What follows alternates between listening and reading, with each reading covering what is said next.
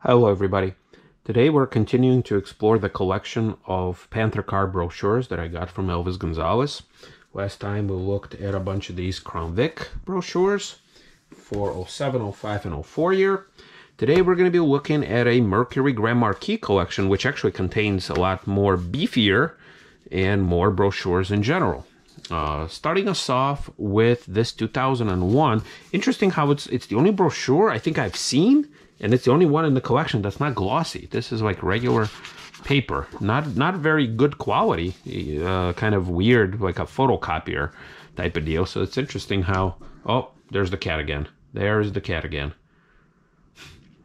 See, he's a brochure cat. Every time I film, every time I film these, he always hangs out here. So I don't know if it's the smell of paper. Here, cat. Here, smell this one. No? Okay. All right, well, he gave his, and then now he's stretching. He gave his paw of approval. All right, back to the show. Anyway, so yeah, it's a rare thing not to have glossy paper on the cover. Ooh, and look at this. Look. Now, I'm not ripping on the brochure as a whole, but just on I mean, somebody made this decision. Look, it's like it fades away, like it was on an inkjet printer, and like the ink was kind of like, it started printing from the bottom to the top, and then it kind of ran out of ink. I don't know. Once again, I'm assuming this was intentionally done, but it just makes it look very strange. One look at the 2001 Mercury Grand Marquis, and you'll see a perfect combination of luxury and performance. Well, I wouldn't call it a performance vehicle for sure. There's a cat again. But I guess it is a good car. I do love them. And anyway, yeah, so we're continuing this very odd. I think what happened was, I know what happened. Somebody down at the Mercury had like a new, like a design, like a marketing guru that there were probably like a bit, maybe they were on the older side, but then they wanted to be hip. So they wanted to do things differently, including cutting off, a good 2/3 of the vehicle on top. It just looks weird. Everything is like blue too. Like the car is silver. You got blue everywhere. What's the point? I don't know. And here you got like the shaded squares. Anyway, I should stop thinking about these things. All right, so this is a Mercury Grand Marquis LS in Silver Frost, clear coat metallic, shown with available equipment. I'm guessing it's all the same car, so they're kind of saving money by just focusing on one car, just taking a lot of different pictures with it. All right, here we go. All right, we got out of the blue category. Now we're in the dark category. Once inside, you'll find ergonomic, supportive, and luxurious seating surfaces with optimally positioned safety belts. That's important, because if you don't have optimally positioned seat belts, they're either going to kill you or choke you or just do worse than if you don't have them. So anyway, easy to reach instrument panel, standard 4-speaker audio system. All right. Yeah, so I always found this very interesting, especially on the Crown Vics and the Grand Marquis, is the lack of storage. Like you have this giant sedan, which is very comfy, very nice, very, premium, right? Not luxurious, because that's the town cars category, but premium. You even have the piping on the seats. I don't think I've ever noticed this before. I didn't know that it had piping on the seats. And everything is nice. Where is the storage? Well, I mean, what do you get as a storage? You get a little door pockets there. You don't have an armrest storage, which is weird. You had the ashtray thing, the cup holders that pulled out. Like, there's no storage in these cars. So I don't know where the luxury is, or people who like luxury cars don't have to carry. Obviously, a ton of space in the trunk, and they're definitely, pushing this point on, but, they didn't think of that through. All right, got the engine. Okay, the good old-fashioned 4.6. We all know and love it. Is this really necessary to advertise? Also the key with the remote. I don't know. Okay, here we go. The dimensions. All right, so 220 horsepower. You have the GS and the LS. And I don't think... Oh, there it is. Okay, I was going to say, where are the packages? So you had the premium package, you have the ultimate package, you had the handling package, and the personal safety system, although it's not a package. So let's see. So what did the Ultimate from the premium package? So it includes all the premium packages, but you get anti-lag brakes, traction control, digital cluster. Okay. Wow, that's not a lot of difference between the premium and the Ultimate, really. I mean, really, they're going to throw in the traction control?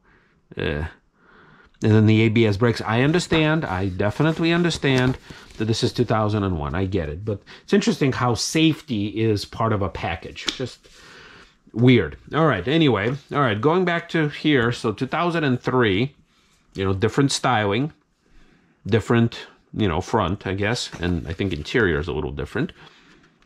So this is the last, the last gen, the last revision, whatever you want to call it. Very nice. Like, I love this shot. Like, I love filming my town car from like this, from like the ground level up. And they have this very high-tech building behind. Ooh, look at this. Beautiful shot. Absolutely nuts. And it's an LX Premium. Okay, so going through the city. Same building, I'm assuming. Cat. Oh, there we go. Okay. I love this shot. I have never, by the way, I did not look at these brochures prior to filming. I want to capture my natural and unscripted experience. So yeah, wow. I love this steering wheel.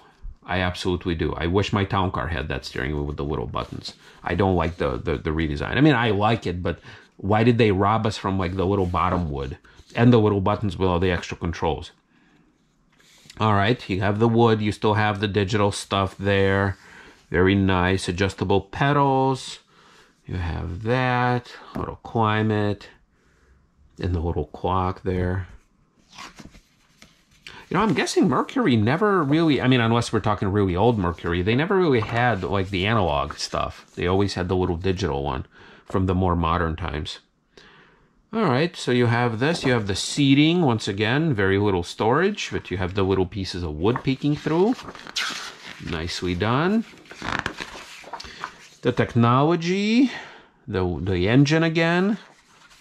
Very nice. Spark plugs, Grand Marquis spark plugs are platinum tipped for longer life. All right, little pictures of safety once again. Very strange, excuse me, shot.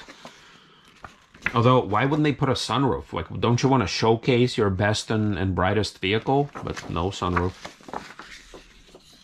And here we go again. You have the GS, LS, Premium, LSE.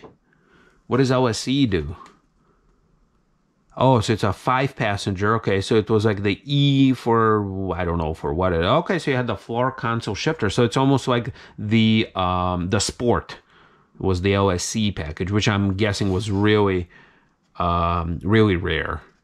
And the LS Ultimate badging.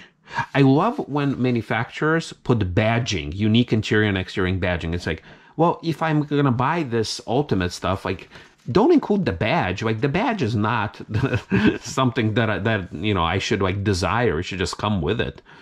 So anyway, all right, here's that. Oh, and then look at the collection. You have the collection from back then: Cougar, Sable, Grand Marquis, Villager, and the Mountaineer. I like the Mountaineer, not so much the Villager or the Sables. I drove Sables too. Cougars, I don't think I ever drove Cougar. But all right, going along here. So it's interesting also that in 2003, so check this out. They have 2 brochures. So I was nice enough I'm not nice enough, actually. Elvis was nice enough to send me both of these 03, but they're different. So it's weird. Yeah, very strange that in the same year you would have 2 different styles of brochure. So this is nice, nicely done. All right, more of the same. So quiet, so smooth, so powerful, so spacious. It will leave you wondering why you ever drove anything other than a Mercury Grand Marquis. Very nice. All right, once again, same building. So I don't know if they did like in the beginning of the year. Oh, you know what? This one is November of 02, and this one is April of 02. So this one came in first, and then they must have updated. Although It's weird how they would put the same thing twice, but they've used like, well, they've used very similar location to shoot this. I guess different color, or maybe one marketing guru left and then the other one arrived. All right, same thing, but here they are doing a different shot of the interior like that with the wheel, with had the little bits and pieces of wood.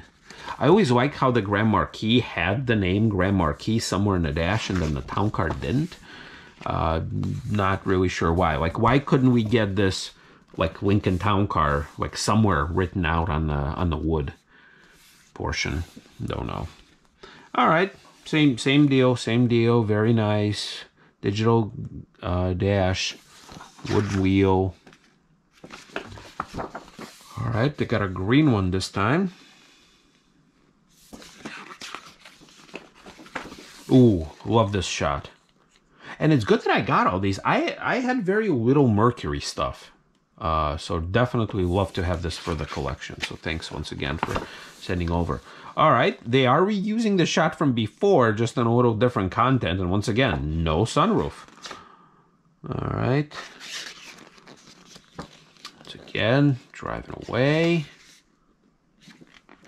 All right, and then you got the little bits and pieces. You know, I wonder here, is the sunroof like one of the options even?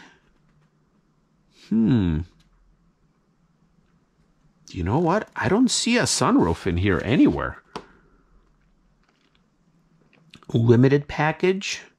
No. Radio? No. Seats, tire, trunk? No.